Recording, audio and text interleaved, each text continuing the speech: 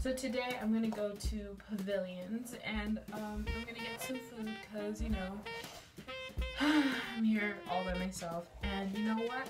We're just gonna get this party started. I don't know what I'm doing. Denise will be back tomorrow, so hopefully we're able to do something. I still need to go Christmas shopping, so we'll see if that ends up happening. So, and just peep my skin, like that facial yesterday was good.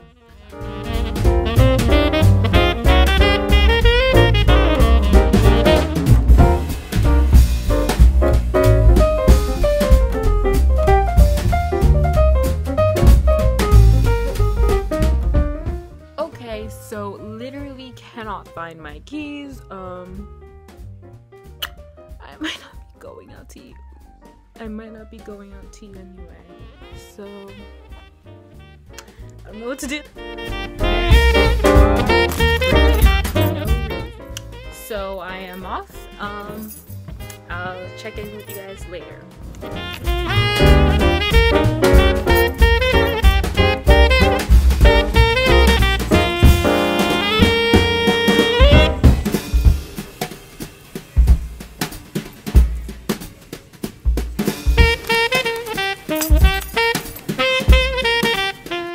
Sorry for the brief change. I started getting a headache when I was shopping, and I had to carry the bag, like, not by the handles, but by the whole body, because it's a paper bag, and you know how sometimes they can, like, snap, and my arms are so weak, like, I need to hit the gym.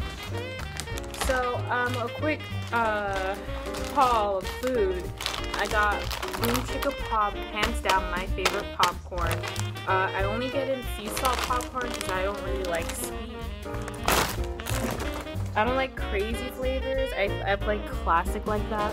I also got tortellini gave me the formulini. The mixed cheese one. I like 3 cheese or mixed cheese. Either one's fine. I got another chips Lay's lemon con limon. I got some cranberry juice. Fun fact, cranberry juice is my favorite juice. I got some maraschino cherries. I love maraschino cherries. I try to get them through like the school year, but Ralph's didn't have any. I don't know if it was that Ralph's particular, but I was hella sad for a long time. And then I was waiting in line, and I never shop hungry because I got Twix, and I know I love Twix, but it was not a smart buy. And that's all I got.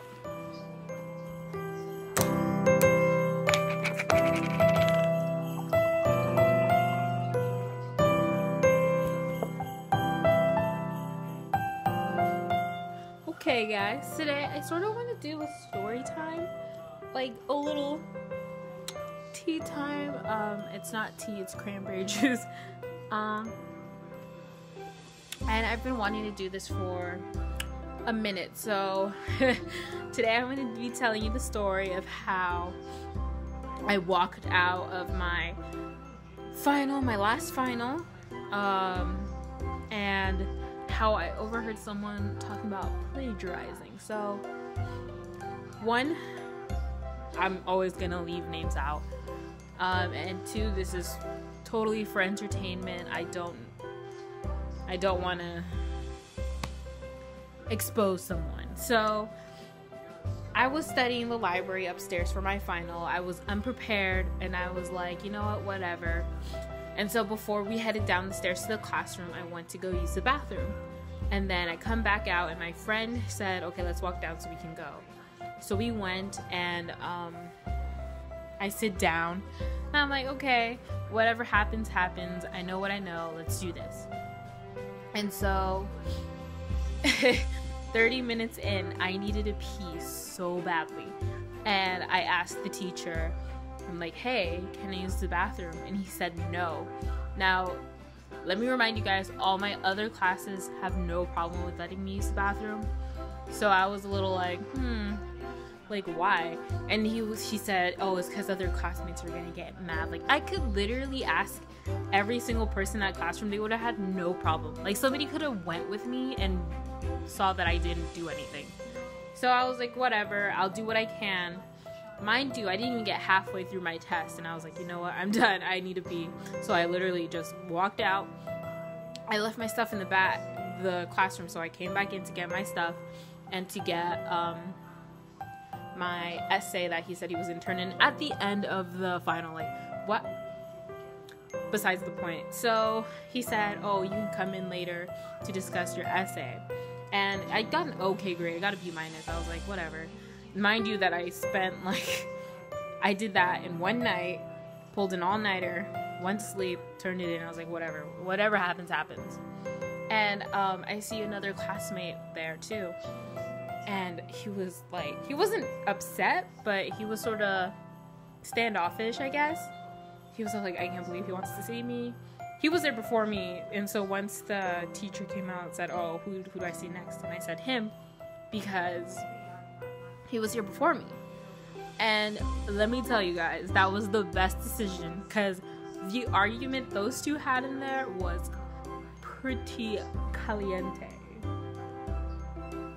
So I overhear, and I'm not a nosy person, I was just sitting there waiting for my turn. He left the door open so I could hear everything they were saying.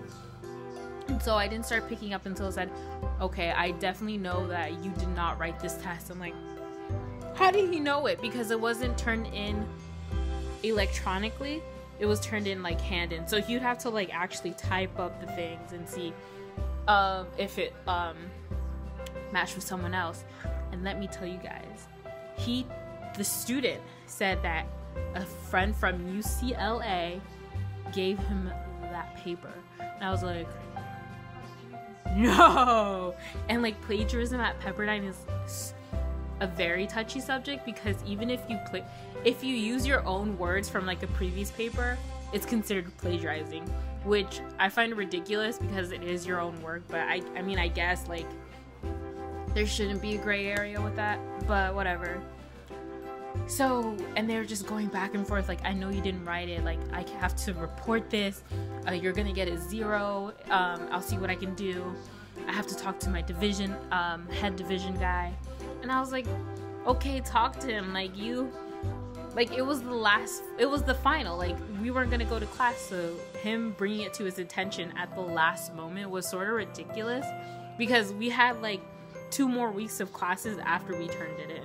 Like, he could have emailed him, he couldn't, it was just a random time. And so I was just listening, and he was like, yeah, I can talk to my divisional dean and see what we could do about it, which I completely call him out on his BS, because I know he wasn't gonna try to do something extra for a student on like the last day. He was just trying to put up a front.